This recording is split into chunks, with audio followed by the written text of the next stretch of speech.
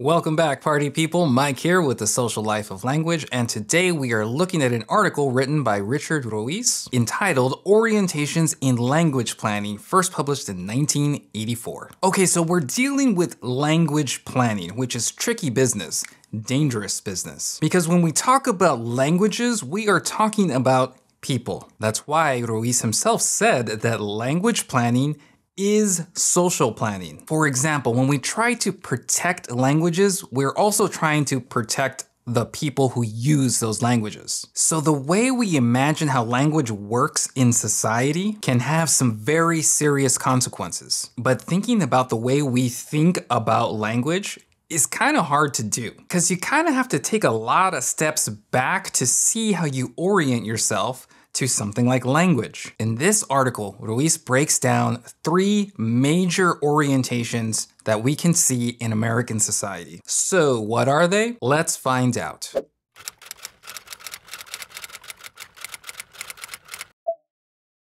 So first, in the title, what does Ruiz mean by orientation? Because we kind of got to be careful with terms that seem really common and that we don't really think about very much. In the article, he says, orientation, as it is used here, refers to a complex of dispositions toward language and its role, and toward languages and their role in society. So in this article, he's making these orientations very obvious, specifically by uncovering them in some language policies from that time. So when you orient yourself to something, you are approaching an issue with a certain attitude, which is guided by a set of beliefs, and they could be conscious or unconscious. For example, let's say you're teaching a class. You'll very likely approach the situation in a certain way. Maybe you believe you shouldn't say the word f***.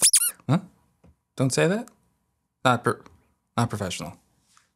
Well, so your approach to the situation kind of guides your behavior and kind of sets up certain things to happen. Maybe certain goals will emerge, or maybe your approach carries with it certain expectations of what you think might happen or what you think should happen. So in this sense, when we think of the idea of orientation, in the back of our minds, we can partly be thinking of how we approach something, which is connected to all these societal beliefs, all of this social baggage that we bring with us, or what Ruiz calls dispositions. Here we can move into the first major approach to language planning that Ruiz calls the language as problem orientation. Okay, so let's think about what happens when we approach something as a problem. We might automatically start thinking of a solution, or we might assume that something is broken and we need to fix it. On the other hand, if we approach language as, for example, a human rights issue, then we might start thinking of ways that we can protect languages through judicial means, because we start thinking of language in this legal way. So you see, depending on the way you approach what language is and its role in society, the outcomes of that approach will look really different, because how we orient ourselves to an issue, whether it's in our heads, in public conversations, or in the way institutions write policies, our orientation makes certain things more likely to happen. So we need to consider how our approach to social issues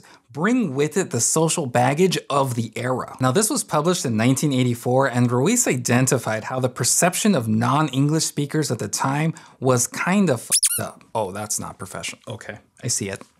I see it.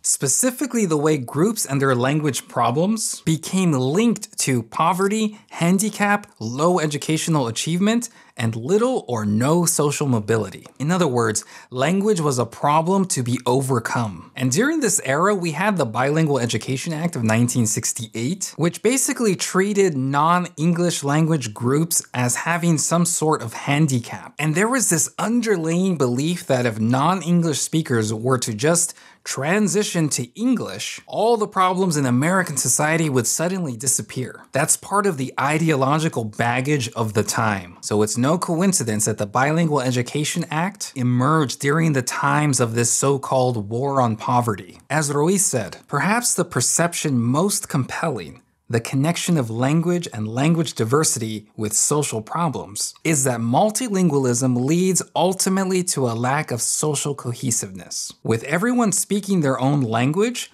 political and social consensus is impossible. Ruiz is not messing around here. When it comes to the language as problem orientation, He bluntly said that language as problem orientation offers no hope. Okay, let's move on to the second orientation Ruiz identifies, what he calls the language as right orientation. So at this time, there was a strong international movement to include people's languages as part of basic human rights, which remember, when you approach a language situation in a certain way, we start thinking of certain kinds of remedies. And also during this time, we had the 1975 amendment to the Voting Rights Act of 1965, which mandated that in some cases, the state needed to provide multilingual voting ballots to certain language groups. Not all of them, but some of them. So again, if our approach is language as right, we might start thinking how we can fit the idea of language into the idea of a right. Now, this orientation had some really interesting effects because we started taking linguistic discrimination seriously, or we started thinking that maybe people had the right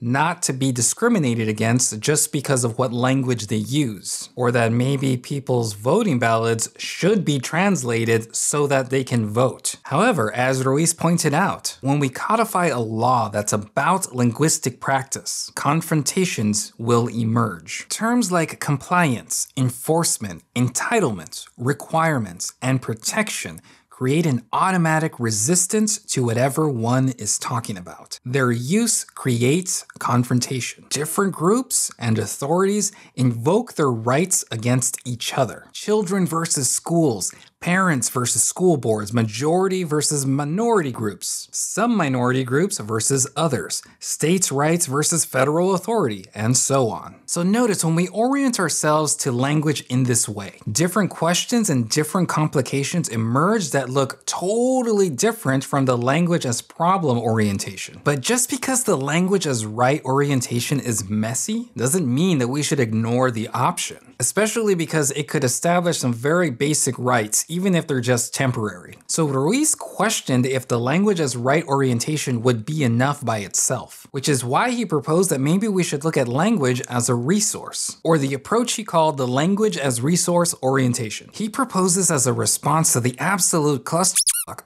He proposed this as a response to the mess that the other two orientations had created. And he hoped that the language as resource orientation could potentially enhance the status of language minority groups, and maybe even ease the tension between language groups. So here we should kind of clarify what he means by the word resource. Because spoiler, the language as resource orientation has pretty much taken over the conversation, especially when we think about treating language as an economic resource. But I think it's important to highlight that he wasn't just thinking solely in economic terms. In a different article, he defined language resources as consisting of internal structures, which includes codes, discursive practices, conventions, etc., and external structures, which includes language maintenance institutions like churches, media, school, family practices. So he was predicting that the conversation would go a different way if we approach the language as a resource. For example, it might emphasize multilingualism as important to